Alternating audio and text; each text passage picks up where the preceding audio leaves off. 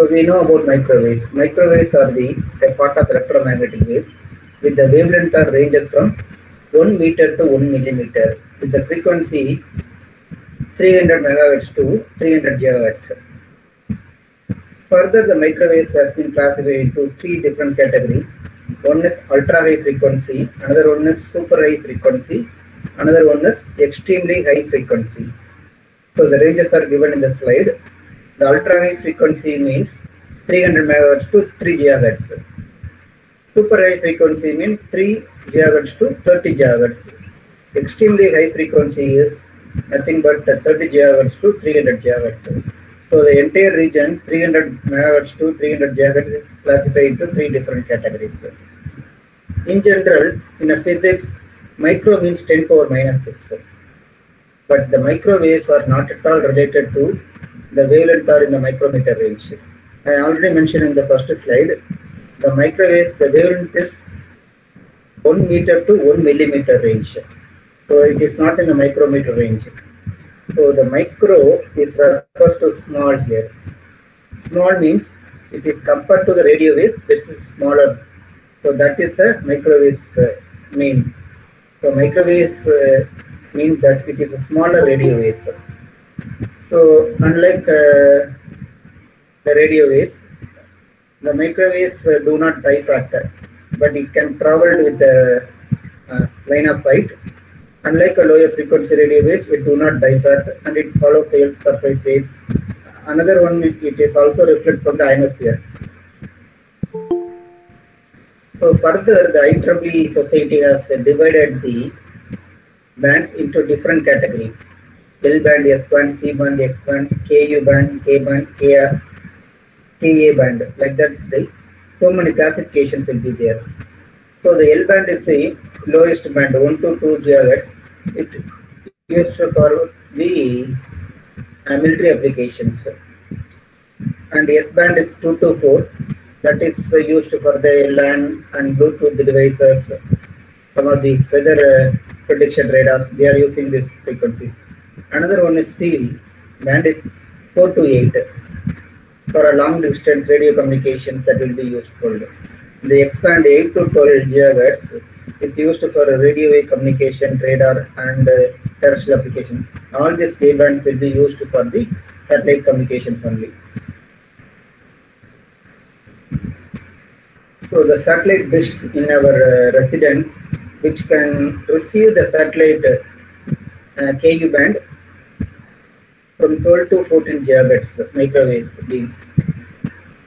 If the distance is around 22,000 miles.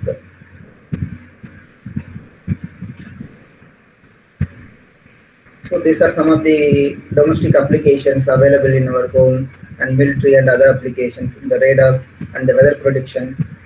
So many applications are useful in the microwaves. So this slide is very important. Why the microwave absorption material is very important.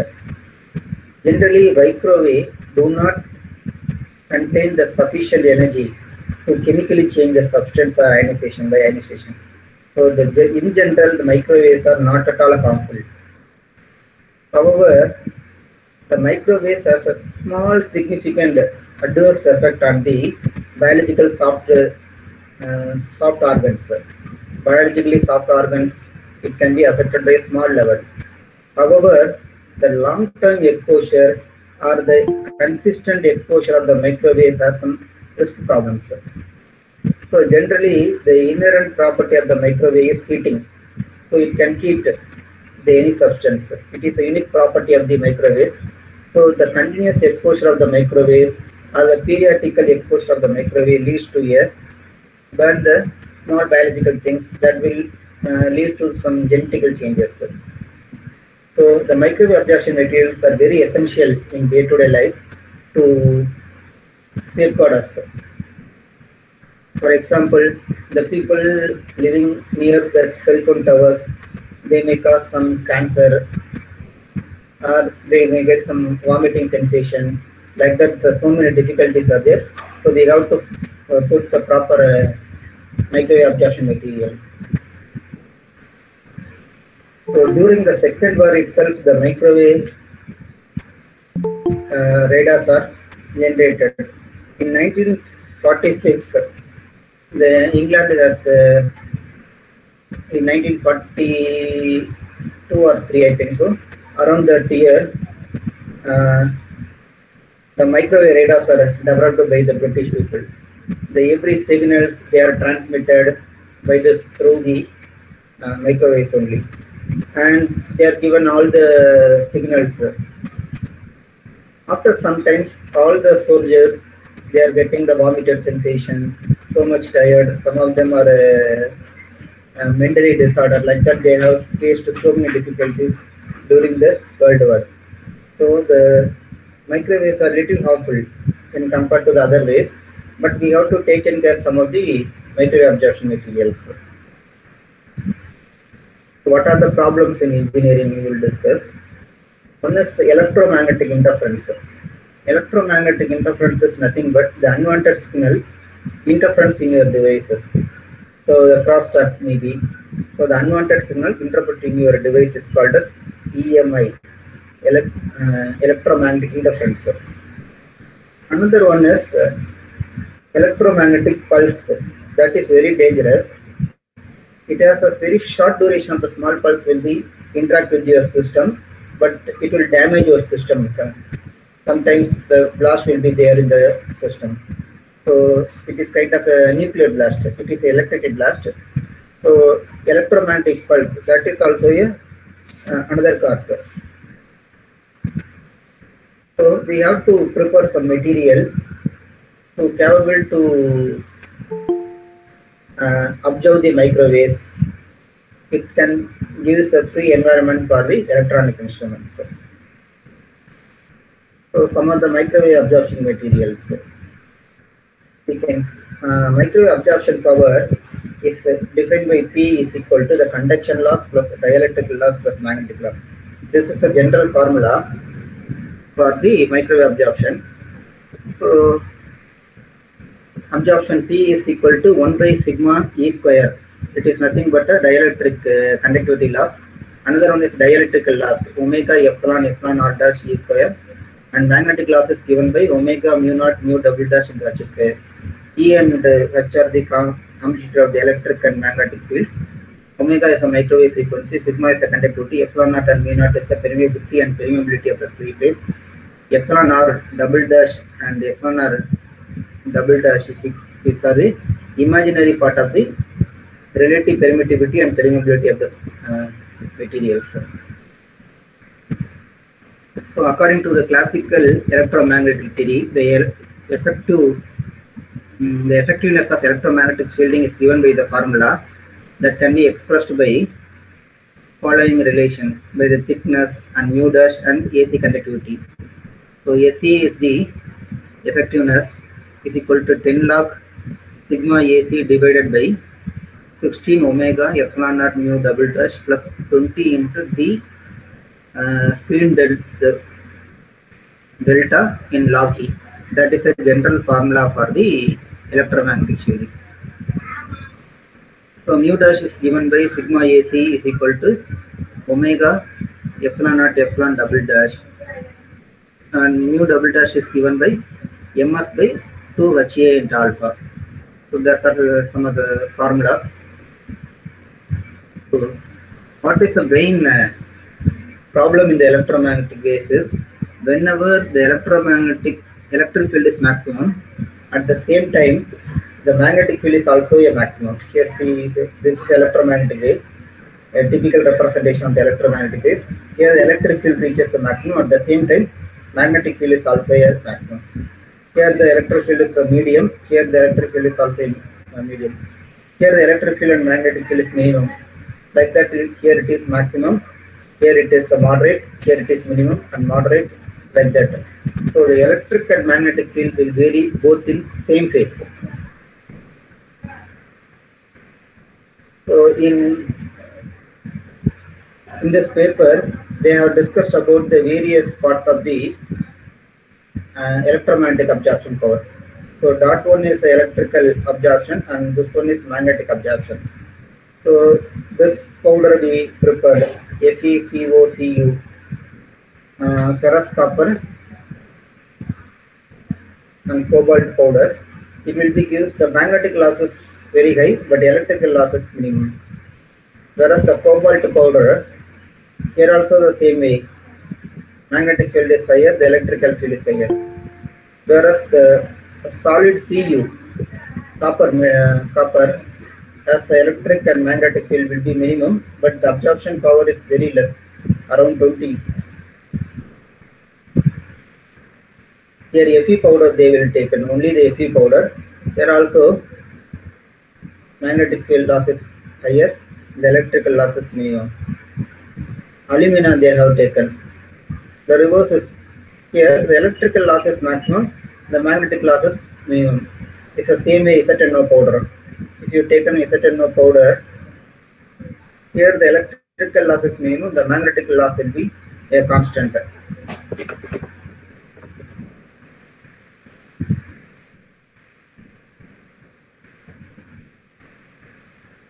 So tungsten carbide powder like that.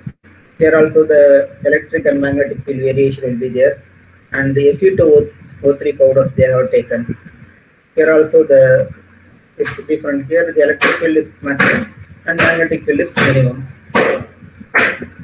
So one can obtain this kind of powder. Fe2O4. Simply written Fe3O4. It is Fe2O4. So it is one of the spinel ferrites. If you choose like that, means the electric and magnetic field are more or less in the same manner. It is maximum, more or less.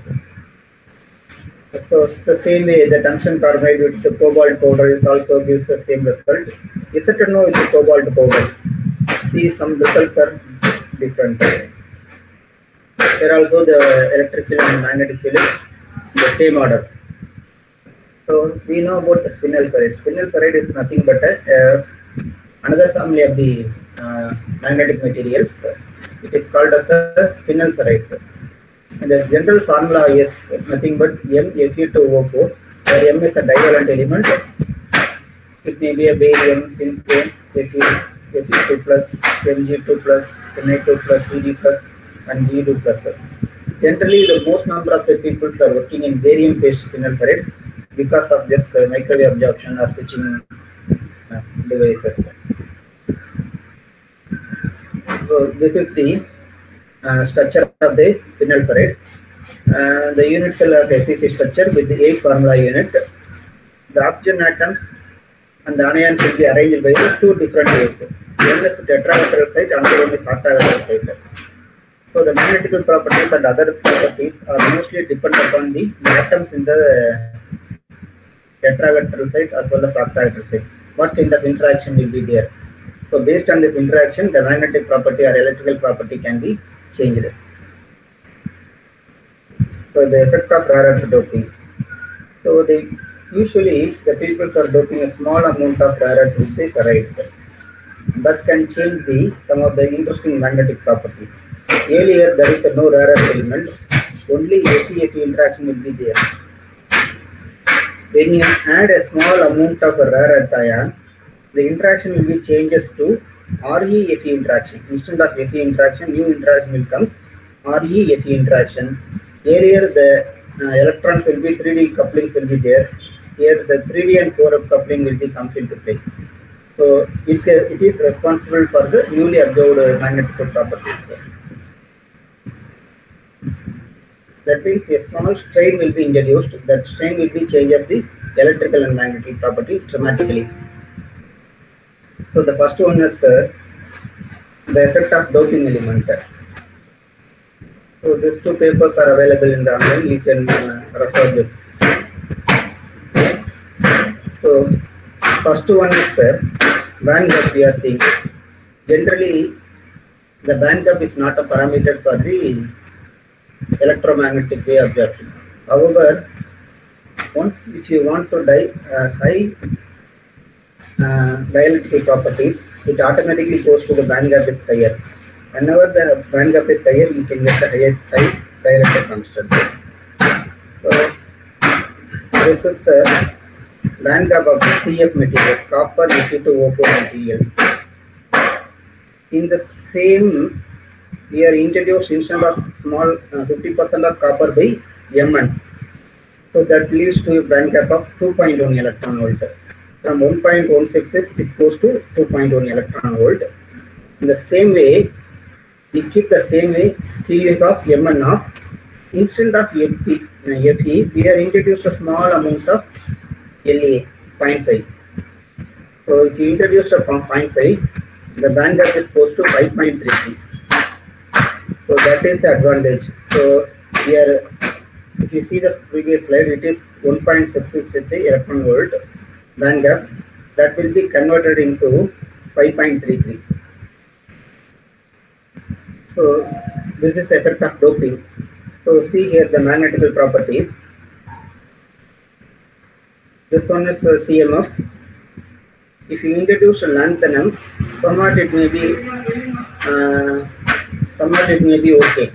When you compare to this copper doped means we can get a good amount of magnetical properties. However, we can compromise with this because of the dielectric constant. Our aim is that this slide here, if you increase the dielectric constant S1 dash, sigma will be increases. Whenever the sigma will be increases, the effectiveness will be increases. So the dielectric constant if you increases means sigma AC will increase. Sigma AC increase means SU will increase. In another way, if you decrease the magnetization, saturation magnetization, if you decrease MS, mu double dash will also increase. If mu double dash is decreases, saturation SE will increase. So the mu dash will be decreases, dielectric constant will be increases. That is the main aim. So we have to increase the dielectric constant of the material. At the same time, we have to reduce the saturation magnetization.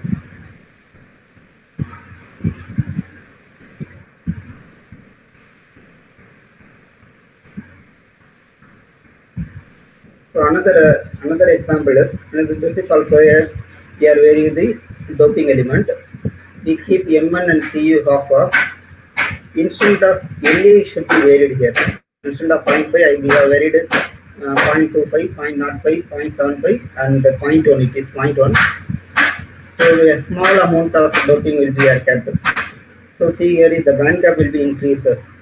When the lanthanum content will be increases, the band gap is increased from 4 to 4.5, 4.55. Initially it is 4.46. Initial it goes to 4.56.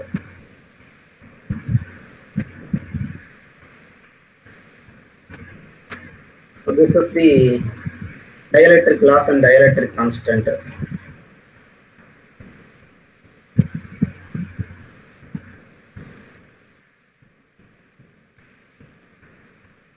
Dielectric loss is also decreased when compared to this. So this is a magnetic property. Wherever, however, it is maybe closed, but we have reduced the saturation magnetization. So this is the microwave absorption property of this material. See here, this is we have recorded the X band. Around the edge of the X band, we have the soft peak. So it indicates that the prepared materials has been capable to absorb the microwaves. So based on the thickness, it can be varied. Because the thickness is also one of the parameters to change the effectiveness, shielding effectiveness. So this is a summary. Here M1 Cu half. We changed the X composition from 0.005 to 0.1. Here the band gap is varied from 0.4 to 5. The dielectric constant will be varied from 150 to 101. It is morely variation will be 50%. And the dielectric loss is also decreased. The complex dielectric constant is also increased. And the magnetization is decreased from 60 to 0.1. Whenever the dielectric constant increases and the magnetization decreases means we can get the effective shieldingness that I already explained. Here also I can, once again I have to mention. So if you decreases the saturation magnetization, it leads to decreasing the mu dash and sigma effectiveness will be increases. At the same time, if you increases the double dash sigma dielectric constant, the AC conductivity increases. The same, that also a factor for AC. As I mentioned, the thickness is also one of the parameters to increase the effective shieldiness. If you increase the thickness of the any material, you can even the non-microwave absorption material, if you put at a very large distance, thickness means you can shield the microwave. So for the same material, you can prepare the different thickness. You can explore the effectiveness using this formula. Another one is effect of radiation. So we have prepared one variant hexaferides. It is a white type hexaferides. We simply prepare the material and expose on the radiation. So this is sir, sorry to interrupt, sir. Yes, ma'am. There is a noise in your background, sir. Can you please rectify it? Noise. Now, yes, sir. Now it's clear, sir, but it comes on regularly. So can you please rectify it, sir? Okay. Thank you, sir. Okay. It is a pressurized sample. In the pressurized sample, the magnetization is higher. Due to the radiation, we can reduce the saturation magnetization. Once the saturation magnetization is reduced, you can increase the effectiveness, shielding effectiveness. So this we have done through the radiation. So generally the white type hexaferides BaFe12O19, the unit cell contains 38 O2 minus and 2 atoms of Ba2 plus and 24 Fe3 plus ions. Due to the shift ion radiation and the sample, it creates more oxygen vacancies. So the oxygen vacancies are the responsible for the decreasing the saturation magnetization. The saturation magnetization decreases leads to increase the effective shieldiness. That is our idea here. Another one is effect of PDA. Here we have prepared two kind of samples, Ni, NDX, Fe2 minus X O4 with a different composition, with and without PDA. And we have studied what is the effect of PDA in this role. So this is the structural data of the sample. This is without PDA, this is with the PDA. The structural parameter shows that there is no difference due to the PDA. Because the PDA is added in a small 1:10 in the weight ratio. The band gap is also shows it is very smaller. Here the band gap is around 3.18. The same will be here 3.45. A small change in variation will be there. The dielectric constant. Here the dielectric constant is around 1400 only. Here it goes to around 1800. So the 400 variation will be there. Here the minimum will be around 700. Here the minimum will be around 800. So we have increased the dielectric constant. The saturation magnetization also we have decreased. Here it's also a small amount of decrease will be there. Here it is reaches 100. Here it is around 80 will be there. So saturation magnetization is little bit decreased. So here it is a comparison. See the dielectric constant is 1377 here. It is 1646 here. Here 639. Here is 648. So we have a little bit increased the dielectric constant when compared to this, and the dielectric loss is also little bit decreased. So this one is the another sample.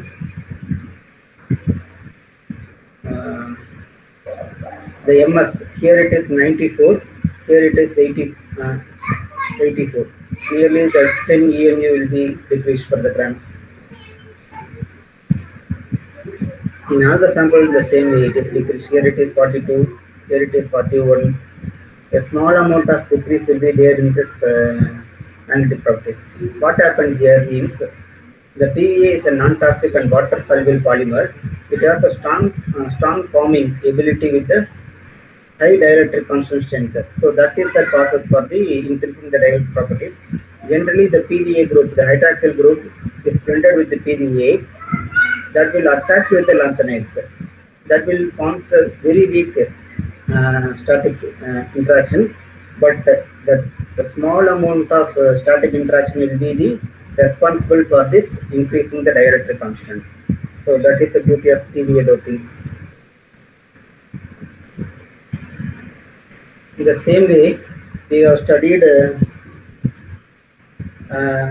PVA in LaXFu2 minus X. Instead of neodymium, we put lanthanum.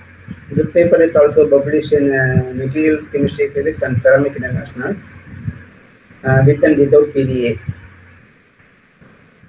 See here, in the lanthanum case, it is different.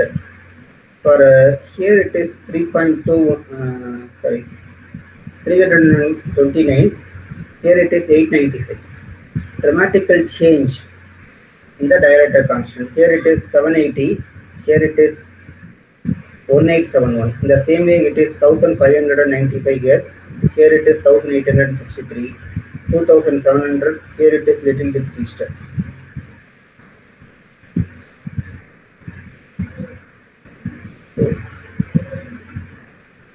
So the real part of the permeability is always used to characterize the storage ability of the electrical energy, and the imaginary part and the complex permeability is responsible for the loss capability of the electrical energy. And high dielectric constant is always preferred to restrict the impedance mismatch at the interface between the air and the surface of the nanomaterial, and thus to control the electromagnetic reflectivity at the surface. So once if you control the electromagnetic reflectivity in the surface, means the microwave can easy to absorb the material can easily absorb the microwaves. So this is the graphene coated Fe nanoparticles. So the different kind of Fe composition will be studied here, and the different the same range X band to 2 to 18, the wide band. Let's see 1.5 mm, 2 mm, 2.5 mm, 3.5 mm, 4. Here it is another nothing but the thickness of the pellet. We need how much thickness is used to measure the effectiveness, shielding effectiveness. So the same. So the peaks indicates that it can be absorbed the microwave absorption in this range. So that is the graph source.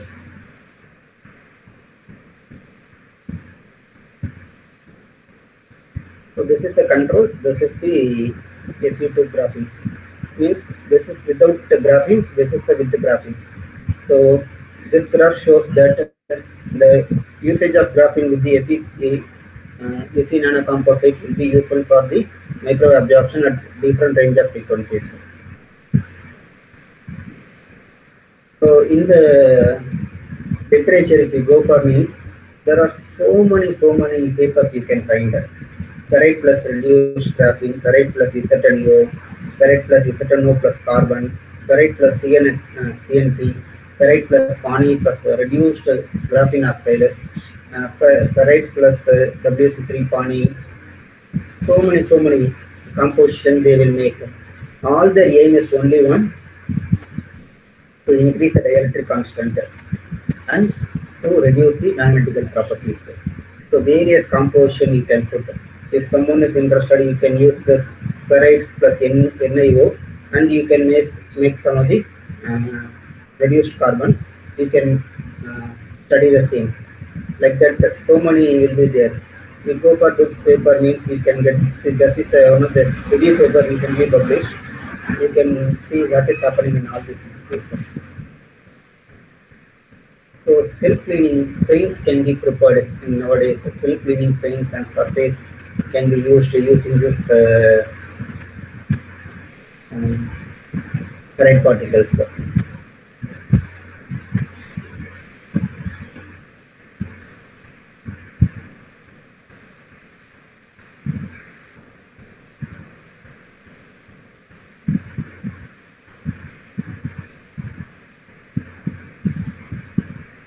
So this is the self-lining. Once the water drops will be stick on the surface.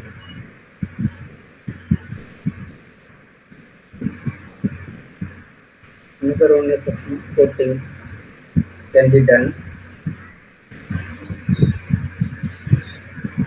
Here we are taken one furnace.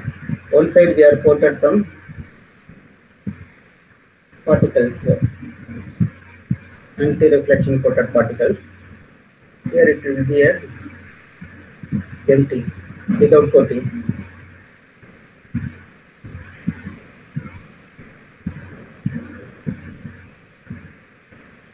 So there is a lot of changes in the microwave absorption. The heat based absorption will be there. Where the temperature is 168, here it is around 192. So the temperature variation will be there. If the ice cube here, it will be melt easily. You bring it to the side, it won't be melt for some time.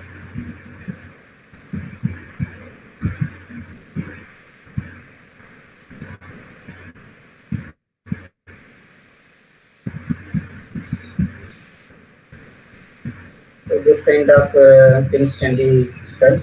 Another one is magnetic ceramics can be done using this microwave absorption material. This I already mentioned, the Fe, Fe2O4, the Fe3 composites are normally used for this kind of material. So the magnetic ceramics that can be useful. This kind of nano ferrite shielding will be available in market now. So what is the advantage of this? This means the absorption frequency can be 300 MHz to 300 GHz can be absorbed by the ferrite based. If you introduce the rare earth based means you can absorb the 300 MHz to 300 GHz. You can absorb the wide range of materials. That is an advantage. The wider range of absorption can be achieved with the new materials. Another one is instead of rare earth, you can introduce ZNO and the Cu doped ferrite. That paint can have some of the antibacterial activities. Like this, you can use the same material for phase changing material. The outside hot can be converted into cool inside, and also it can be possible to protect the coating of UV in effective ways. Thank you. Any queries? Hello. Thank you, sir. Now the session is open for the queries. Participants, if you have any doubts or queries, you can please ask the speaker now.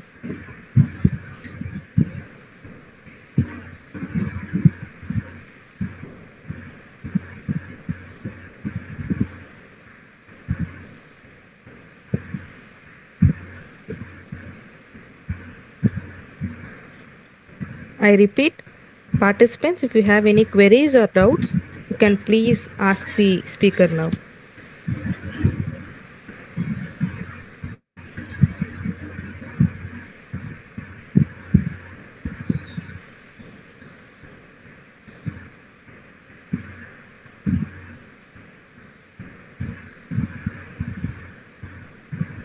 Asking to type in this chat box also if they have any questions.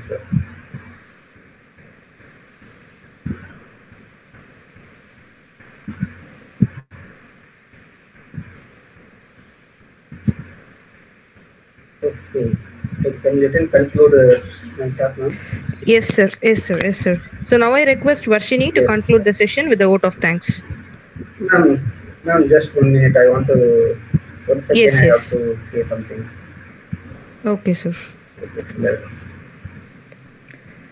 Shall I go ahead with the vote of thanks? Please wait for a second. I already mentioned this is the the general formula for the microwave absorption or any kind of radiation absorption. So we have to do any kind of new material or functional materials. You have to increase the dielectric constant. By the way, you have to increase the AC conductivity. And another way is you have to decrease the saturation magnetization, and this leads to a decrease in mu double dash. Again, the AC will be increases. So that is the aim. So I already mentioned in the last slide.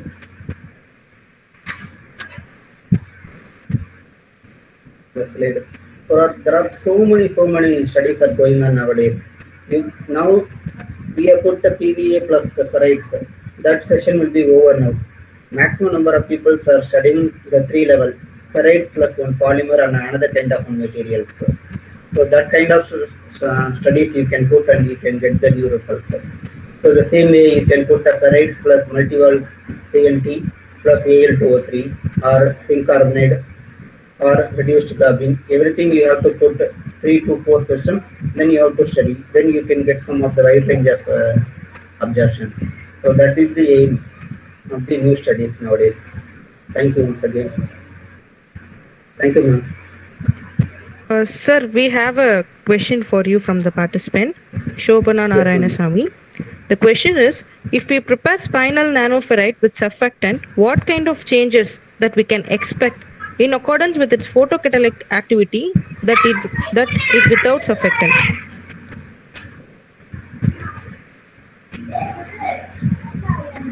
Here, type the question, madam, or Yes. You can see in the chat box, sir. yes.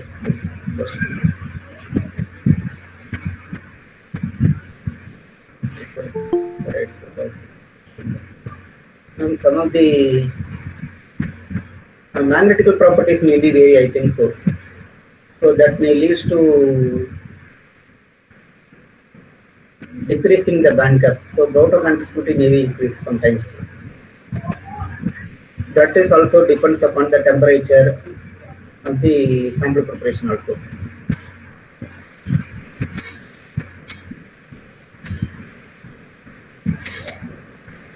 Any other question? Thank you, sir. Hope the question is answered. And now I request Varshini to conclude the session with a vote of thanks. Thank you, Brinda.